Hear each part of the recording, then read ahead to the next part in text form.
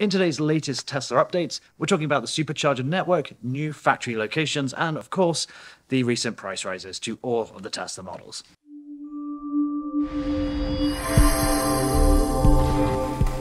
Welcome to Supercharge This. I'm Simon Knapp. We're going to talk about the latest news right now. If you do like this video, please consider subscribing, and a like and a comment would be great as well.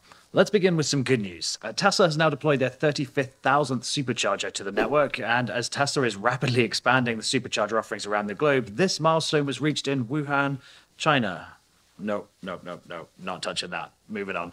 Tesla is on a roll right now. They've deployed 5,000 superchargers over the last 6 months and feel they have capacity now to allow non-Tesla vehicles outside of the US to use the network in order to generate even more profit. 5 new countries have been added to the mixed brand use program. Users in Denmark, Finland, Germany, Luxembourg, and Switzerland, all of whom have CCS charging sockets as default, can now take part in the best EV fast charging network in the world. Now, some people are concerned that allowing non-Tesla users to use the network may cause capacity issues and could increase wait times at busier stations. However, the flip side is that these 250 kilowatt money printing machines will pay for their own scaling. We can see the 50,000th unit come online by mid-summer 2023, and Tesla's goal is to actually triple the size of the existing network within the next 2 years. So once again, Tesla has raised prices across the product lineup, and understandably, people are not happy about it. Tesla isn't shy about raising their prices frequently, and there's no sign of that stopping anytime soon. The recent changes add between $3,000 and $6,000 to the base models, moving them further into the luxury car territory. As it stands, those prices may have changed since I recorded this. A fully spec'd out Model Y long range will now set you back $86,000 plus the arbitrary $1,200 delivery fee, which interestingly, despite the surge in diesel prices, hasn't changed. Yet. So let's break down these recent increases. The Model 3 long range increased by $2,000, its starting price now $58K. A Model Y long range rose $3,000 to $66K, whilst the performance climbed $2,000 to $70K. That now creates room in the lineup for the standard range all-wheel drive that we've seen the 4680 cells in coming out of Tesla, coming out of Giga Austin. Previously, the $59,990 price tag for that standard range model didn't really seem to fit with the current pricing, but rather than adjust the lowest price down, they have, of course, increased the other prices to take into account the crazy changes in the global markets. With those prices in mind, it's kind of bonkers to think that back in 2020, the flagship Model S was available for $69,420. Neither the Model S or X were exempt from the latest increases. The S will now set you back an additional $5,000, coming in at $105K, but the worst affected is the Model X with its $6,000 increase. Buying a Model X long range today will cost you the same as buying 3 rear-wheel drive Model 3s, which is a whopping $120,000. So between a crazy supply-demand situation and the rising cost of everything due to both the supply chain and inflation, Tesla are shielding themselves from exposure with the recent increases.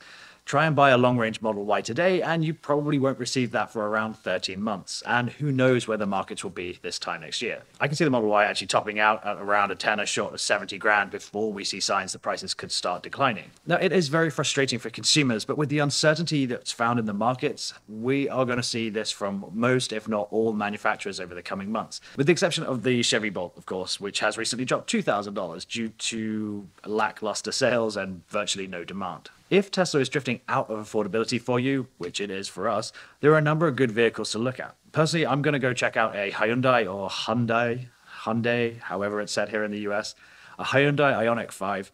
That's about 20 grand cheaper than a Model Y and still offers around 300, I think it's 303 miles in range.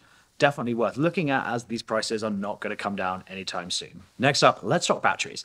The future of Tesla is going to be determined by the success or failure of the new 4680 battery cells that are currently fitted to the Model Ys made in Giga Austin in the standard range version. But with the new structural packs, this slow ramp up has shipped most of its vehicles to employees, with only a very low number, around a handful, actually being shipped to customers. The 4680 cell is a new technology and manufacturing process for Tesla, so it does make sense to keep these vehicles close to home to allow QA and testing of this new assembly style. In its current state, the 4680 cells don't even appear to offer much of a mind-blowing change. The 4680 Model Ys are being shipped as the standard range variant. In short, that's a smaller battery pack that requires fewer cells and thus has a smaller range, around 279 miles, versus the 318 or 330 roughly for the Model Y long range. The long-term goal and benefits of the 4680s really comes down to the cost to produce and improvements in the energy efficiency. But right now, production ramp-up is a definite bottleneck, with the with the majority of sales actually coming from Fremont and being shipped to Austin and now Berlin. Giga Berlin began producing vehicles using the 2170 cells that started their service in the first Model 3s. However, reports of 4680 testing on a secondary production line are kind of exciting. According to reports, Tesla produced a set of non-functional dummy vehicles along with dummy 4680 cells to explore any obvious production issues that could occur. As Giga Berlin is yet to be equipped with a gigapress, the fore and aft castings were actually shipped across the pond from Austin. Thankfully, rumblings suggest that the test was a success, but that doesn't mean we should expect a production line switchover to happen overnight. A number of other companies, including Panasonic and LG, are expected to ramp production of the 4680 cells for all of the Gigafactories by the end of next year. And it is rumored that Giga Berlin will shut down towards the end of this year to allow the lines to be switched over, but that is of course going to be dependent on how the 4680 production is actually ramping in other factories. Speaking of cost control, one area that Tesla seems to be incredibly cost aware is its insurance product. Having recently added Nevada to the supported list of states, Tesla shows that its data-based insurance product is a good deal for users, except if you're in California, which doesn't allow rates to be based on your driving style, which seems kind of absurd when you think about it.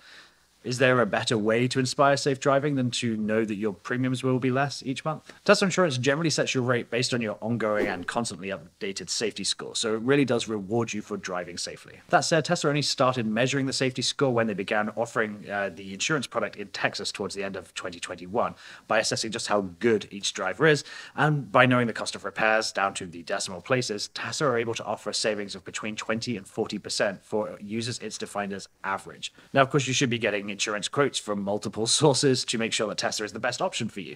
It still makes me mad how expensive car insurance is here in the US. It really is around 4 times more than I paid in the UK, and it boggles my mind how expensive it is. And lastly, today there's been talk of Tesla looking for a location for its next North American Gigafactory. Everywhere, including Canada, Mexico, and the US, are possibilities as Elon is looking for the best deal out there. But whilst the North American market will need another factory in the next 5 to 10 years at the very most, Southeast Asia will need one far sooner. Currently, Australia and New Zealand have wild delivery times. The waiting lists continue to grow and demand is eclipsing supply many times over. Enter the Indonesian president and his proposed farm-to-table style idea. President Widodo has spoken publicly about the discussions with the Tesla team, stating, "We had a lot of discussions, particularly on how Tesla can build their industry from the upstream to downstream, end-to-end, starting from smelter, then building the cathode and precursor industry, build EV batteries, build lithium batteries, and then the vehicle factory. Everything in Indonesia because that's very efficient. That's what I offered." And this seemed like a perfect opportunity for Musk to build more production in Asia whilst not having all the eggs in a Chinese basket. Especially as Elon has previously suggested Tesla could begin its own mining operations for both lithium and nickel, both of which are abundant in Indonesia. The government has also proposed construction of a new gigafactory that could produce 500,000 vehicles per year, whilst being powered by renewable energy sources, which we know Tesla are fans of. Kind of get the feeling this is the deal that India wanted, but by effectively financially blocking Tesla from the country, it's going to make that negotiation somewhat tougher. But cost control is going to be essential going forward, especially if you look at where the Tesla stock price is right now, down from around $1,100 all the way down to $650 per share. The valuation of the company has really taken a hit. That has happened with a large swath of the market, but specifically for Tesla, they've lost a lot of value. Was it a bubble that just burst, or is it something that's been devalued because of external factors or just speculation against Elon Musk as the CEO? Time's going to tell. We'll have to keep an eye on it. Right now, it is hard to see that stock price recovering to $1,000 anytime soon, unless there's a big turnaround in the market. That's it for this Supercharge update. If you've enjoyed this video, please consider subscribing. A like and a comment would be great as well, and I'll see you in the next one. Ooh, Jenga.